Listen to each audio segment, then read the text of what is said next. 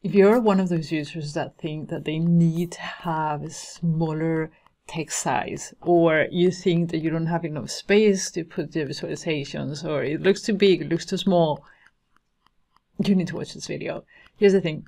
We're going to talk about one of the most important settings in Power BI report that probably is the most overlooked. Let's get started.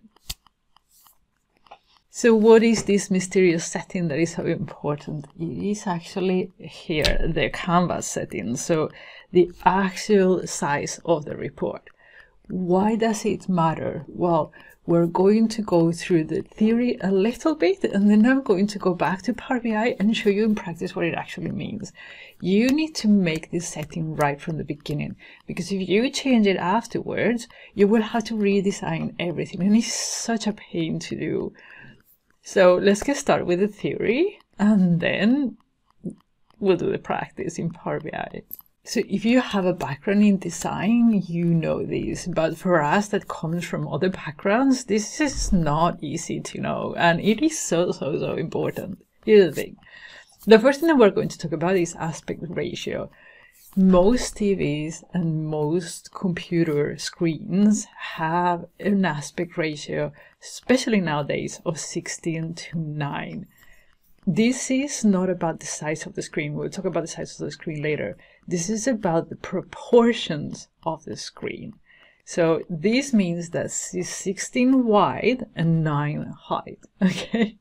So it's not the size. Then you can have 16:9 this big or that big or that big, right? So to exemplify size and aspect ratio, this image says it all. We have a 55 inches TV. 55 is the size of the TV. So it's the measure from here to here, from one corner to the other, right?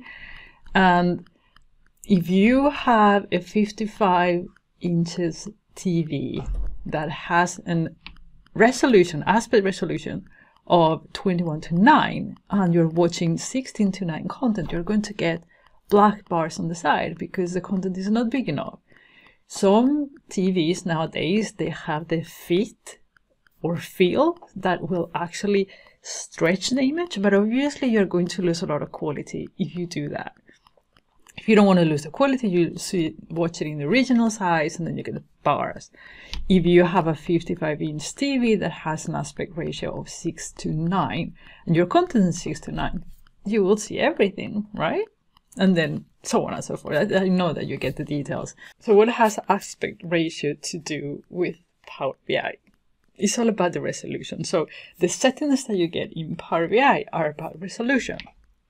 And because most TVs and screens nowadays have a 6:9 resolution, aspect ratio, sorry, so the resolution will be accordingly. So resolution is based on the aspect ratio and is a multiple of it. So my computer, you can actually see these. Let me show you. So if you go here, display settings, I have two screens. This is my computer screen and this is my big external monitor. So my computer screen has a resolution of 3840 to 2400, which is insane.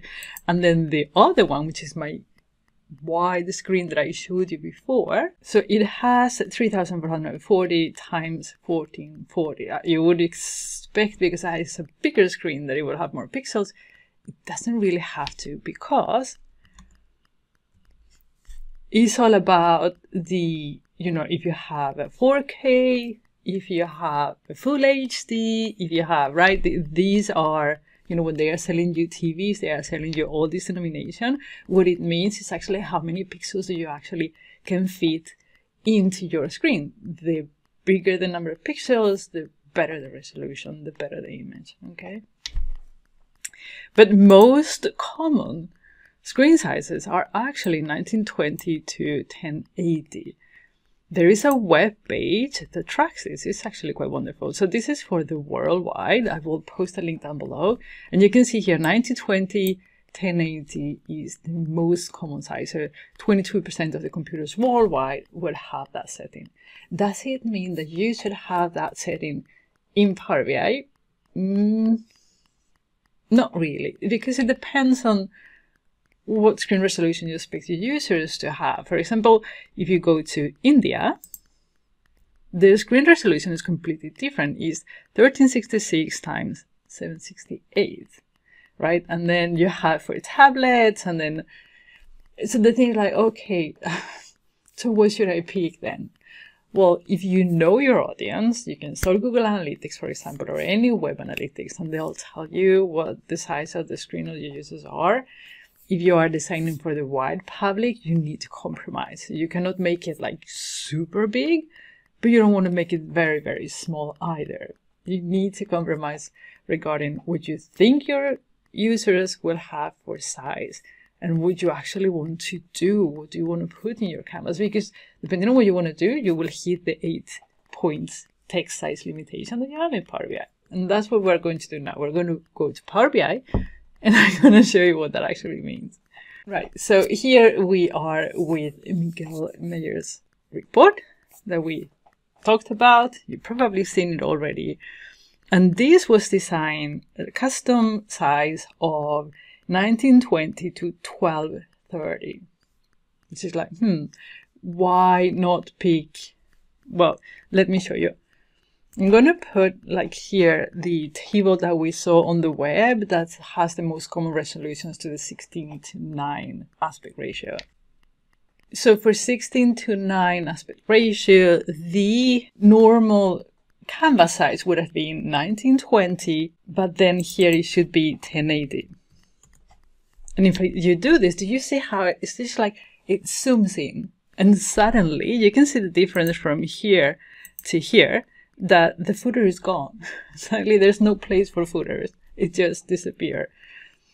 Why he exactly picked that canvas size, I don't know, but maybe he has a way to know the actual size of the users, and then you can just decide for it, and then they're going to see a pixel perfect Power BI report. Okay, so you remember this is the most common size for screens and TV. So if you design for this size, you're probably going to hit a big chunk of your users.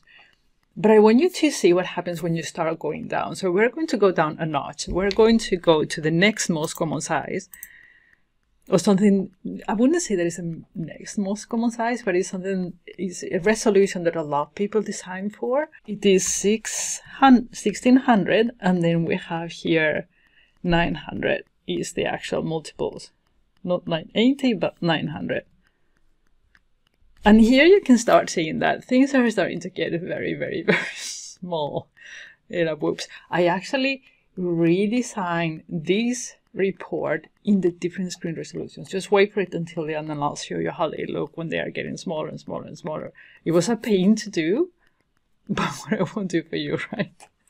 So this is 1600 to 900, very, very common size. I guess it's because they are trying to gap between the most common and the rest of the people. So it's like in between size that might work. But as you can see, we've lost a chunk of our visualizations. So you need to get all these visuals and make it smaller. And that's why I say you need to pick the setting first. You need to design how big or the resolution of your report, because otherwise you will have to redesign everything. So let me show you one of the other ones that are very, very common, and is this one. Probably for Power BI is the most common, and I will tell you why in a second. You will understand why too. Duplicate, and I'm going to pick 1280 times 720. Here you can see that it's really, really, really zoomed in. You really have to do things very, very small in order to see this.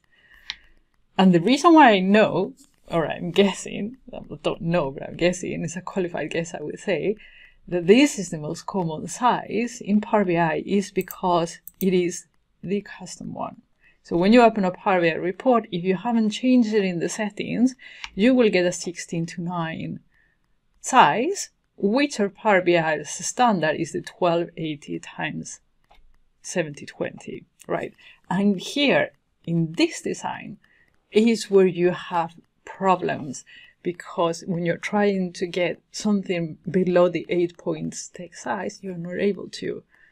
it doesn't allow you because you won't be visible. If you have a screen that's small, anything in that text point size, it won't be visible. You can see it in a bigger screen, but you will not be able to see it in a screen that is that small. Okay, or with that few pixels, maybe that's the correct, because it has nothing to do with size. Right, so what we're going to do now is I'm going to show you the redesign Power BI report. So the report where I actually changed the canvas size and did the redesign to try to fit everything, and you will see the difference very, very clear. So here it is. You have the 1920-1230, the one that Miguel Meyers used to design this report, and it looks like this. The text is small. If you're in my screen, if I put this report in my bigger screen, obviously it gets bigger because of bigger screen, but the definition is not the same. Then we have 1920 to 1080, which is the 6 to 9 size, recommended size. And as you can see, I didn't redesign these, but if you remember, the footer is just gone. It just didn't have any place. And then for the 1600, 900, I make everything smaller. Now, here, this table is size 8 already. So if we go and look into the properties, you see values 8 already at 1600. I am hitting the lowest of the size for this table. And then obviously when you're doing it at the standard Power BI size, you know, this 8 is the smallest, which is, it looks bigger, you know, because again, we're zooming out, but we cannot make the text smaller. And then that's where we're getting trouble, where fitting the tables because the text is too small. So if you have a visualization where you see that the text is too small and you know that your users will be able to visualize it with their screens, go up in canvas size. Okay. So in summary, which canvas settings should you have for your Power BI reports? Well, first of all, if you can find out the screen types that you have in your company or for your users, then you would be able to create pixel perfect reports if they're using the same or almost the same. If you don't, then 1920 is the most common setting out there. So if you want to compromise, because you have between 1920 and 1280, you can pick the 1600 that is in the middle, right? That could help. Otherwise, go to the website that I gave you, and it will give you an idea of what is available in your country, so you can at least try to do the best for the most users. Remember to set this setting in the beginning, because if you change it afterwards, you will have to redesign everything. If you feel that your text size is too small, go up in size, but know that if you go up in size, some users with small screens and bad resolutions won't be able to visualize your report very, very well. There is no setting in Power BI that says keep it as is and put scroll bars, right? So it will keep the resolution and then you scroll. Tableau has it. Power BI does not. I'm not saying it's good or bad. I leave it unsaid. So they will not be able to see it clearly. Now, with the bigger screen resolutions, you're zooming out in a smaller screen. So text will get very, very small. Find who your audience is. If your audience is a bit older, they will have difficulties to see. Maybe you don't want to have that big screen resolution. Maybe you want to have it smaller, so they will actually be able to see because you're zooming in instead of zooming out, right? So there is a trade-off of everything. And just experiment with it. Moreover, just try to find out what your users use and shoot for it. I hope that this video was useful to you and it allows you to create a better design, pixel perfect reports for your users. See you in the next one.